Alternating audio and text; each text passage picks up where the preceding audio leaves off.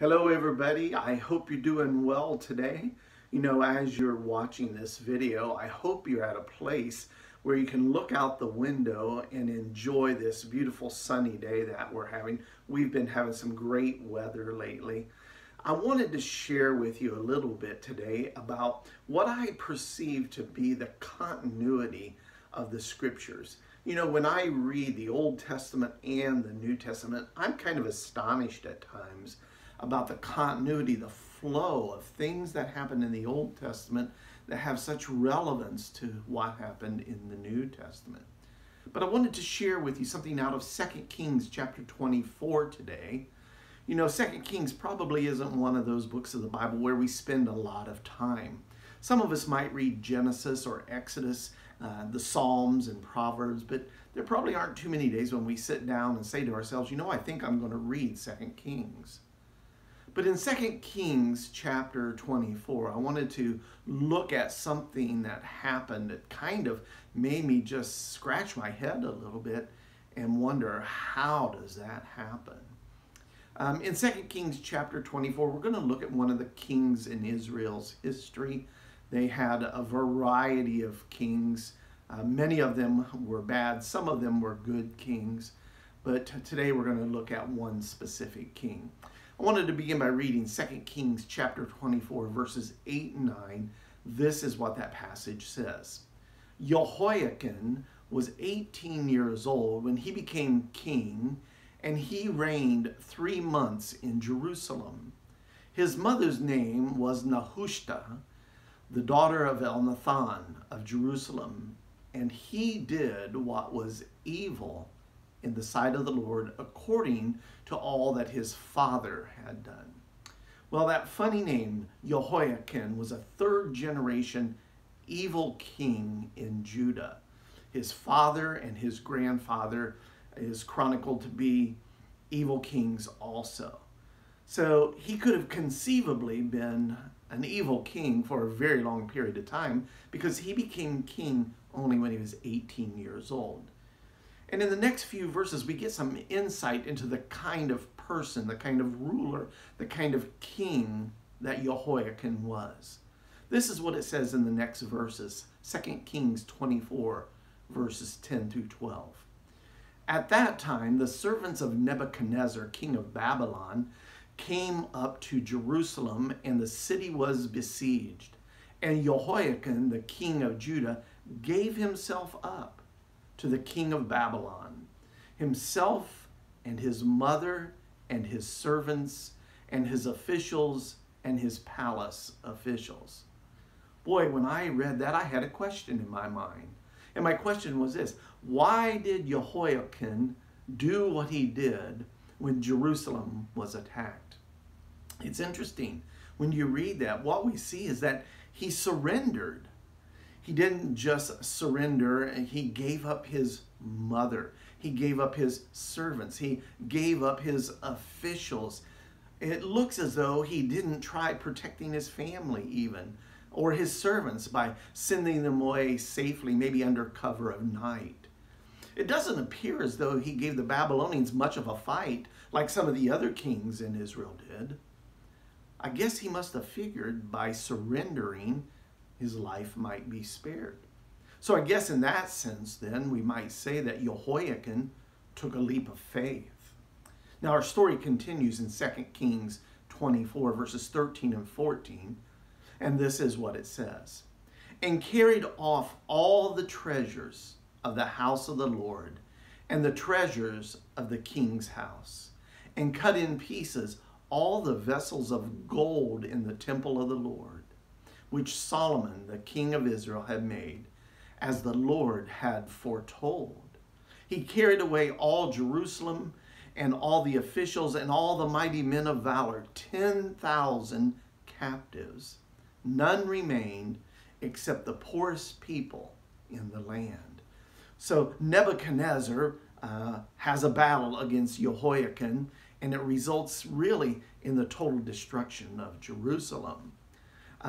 King Nebuchadnezzar's military comes into Jerusalem. They ransack the temple. They take away all the valuable instruments of worship. Most of them were made out of gold. They ransacked the palace that Solomon had built, and of those left from the battles that occurred, the Babylonians took 10,000 people away as captive back to Babylon. Now, we know some of those people. Some of those people included Daniel. And those three guys we hear stories about, Shadrach, Meshach, and Abednego, they would have all been included in those 10,000 captives that were taken back to Babylon. We're told in the next chapter that the Babylonian army comes into Jerusalem and tears down its fortified walls and burns the city. In essence, there's nothing left of Jerusalem. You know, God had foretold to the Israelites that if they failed to be faithful to Him, all of this would happen. And it did happen. Well, Jehoiakim and the captives of the Israelites live in Babylon prisons, and they serve as slaves for decades in Babylon. And in 2 Kings chapter 25, verses 27 and 28, we pick up the story in progress. And this is what it says. And in the 37th year of the exile of Jehoiakim, king of Judah, in the 12th month, on the 27th day of the month, Aviel-Merodach, the king of Babylon, in the year that he began to reign, graciously freed Jehoiakim, king of Judah, from prison. And he spoke kindly to him and gave him a seat above the seats of the kings who were with him in Babylon. I look at that and I shake my head because it seems like an impossibility. It doesn't seem like something that would ever happen. I think about how long Jehoiakim had been in prison. He had been in prison 37 years. He had been taken captive as the king of Judah when he was 18 years old. That makes him now 55 years old. And the king of Babylon, Aviel-Merodach, well, he was the son of Nebuchadnezzar. And what's really interesting about this is that Aviel-Merodach ruled just 1 year. Just 1 year. Historians tell us he ruled from 561 to 560 BC. But he does something extraordinary, something totally unexpected. He frees Jehoiakim in that one little window, that one narrow window of the 1 year that he reigned. Aviel-Merodach frees Jehoiakim. Not only does he free him, but for some unknown reason, he promotes him to a place of authority in Babylon. Whoever saw that coming? And how do you explain that? Well, biblical commentators and historians are at a loss to explain what compelled Aviel-Merodach to set Jehoiakim free. I don't know how you explain it other than this. I believe it was all God's plan. God had foretold what would happen if the Israelites failed to remain faithful to Him. The Babylonian destruction of Jerusalem, I believe that was God's plan. The carrying away of 10,000 captives, I believe that was God's plan. All that happened to Shadrach, Meshach, Abednego, and Daniel, I believe that was God's plan. Aviel-Merodach coming to power for only 1 year, I believe that was God's plan. And Aviel-Merodach freeing Jehoiakim after 37 years in prison, I believe that was God's plan also. Here's the thing, I think. If we have eyes to see and a heart to understand what's going on here in the Old Testament, we see in the life of Jehoiakim God's grace and God's mercy. The same grace and the same mercy that came to us, to you and to me through Jesus. Especially when we read the next verses of 2 Kings chapter 25. This is what it says.